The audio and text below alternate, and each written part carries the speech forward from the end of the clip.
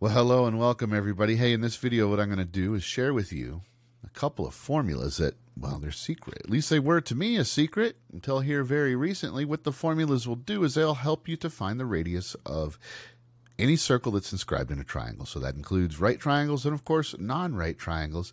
And I think this is super cool because, I mean, I've been teaching high school math and, well, for almost 2 decades, and I did community college math for 10 years.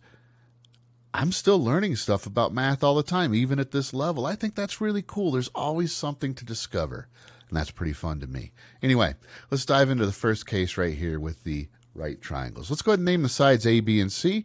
And the first fact we have to draw upon is that the radius is perpendicular to the side at the point of tangent C. So I can construct the radius here and here to side A and B, as well as C, and they make right angles. And let's go ahead and label that radius R. So let's see if we can re-express these sides in terms of R and maybe come up with some expression that's easy to use.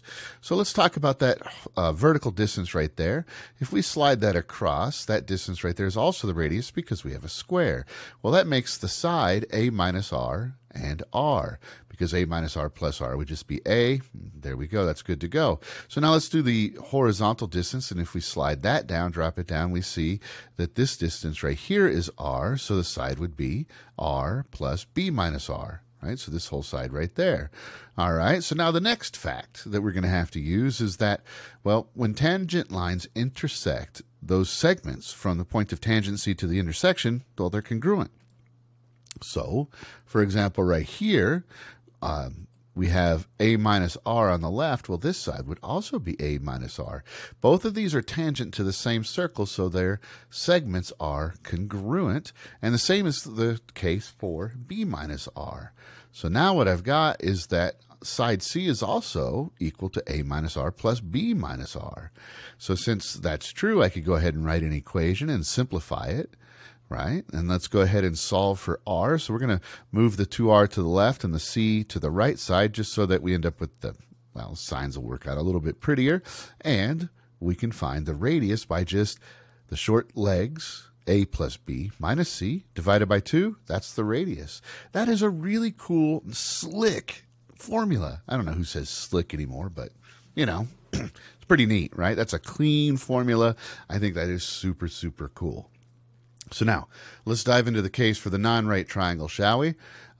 Same fact as before, the radius is perpendicular to the sides at the point of tangency, so we're going to construct our radii like that, and they're all perpendicular. Now let's go ahead and name our sides. We've got vertices A, B, and C, and the opposite sides A, B, and C like that, and we're going to say the center of the circle is O, as in origin, all right? Now what we're going to do is we're going to have to find some expression that relates the radius to parts of this triangle, right? So it's not a right triangle, it makes it a little trickier, but we're going to use area. So check this out. See this triangle right here? Triangle BOC? Well, I know its area would be 1/2 base times height, so that's 1/2 of the height, which is R, times the base, which is side A. All right, so triangle BOC, its area is 1/2 R times A. Let's do the same thing with 2 other triangles right here. So I've got triangle BOA. All right, BOA is once again 1/2 base times height. The height is the perpendicular distance to the base. So the height here is R. The base is AB. And let's do it once again for angle AOC. So AOC is 1/2 R times side B. All 3 of those triangles add up together to make the area of the entire triangle ABC, as you can see. All right, so let's go ahead and say, write our equation. So the area of triangle ABC, the big triangle, is equal to the 3 smaller triangles, right?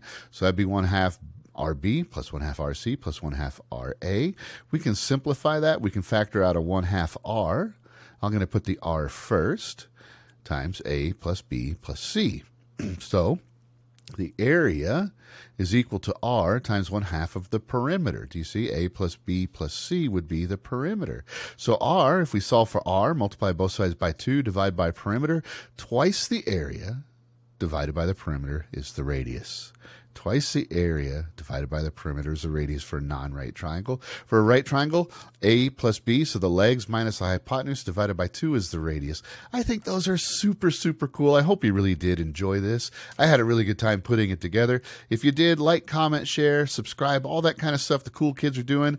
Check us out once a week. I post a math problem just for fun, kind of like this. And if you're a math teacher looking for some things you can use in your classroom to engage students, save you a ton of time, really get them having a good time learning math, I've got a website and a teacher pay teacher store. All the links are in the description. And until next time, I hope you have a great day.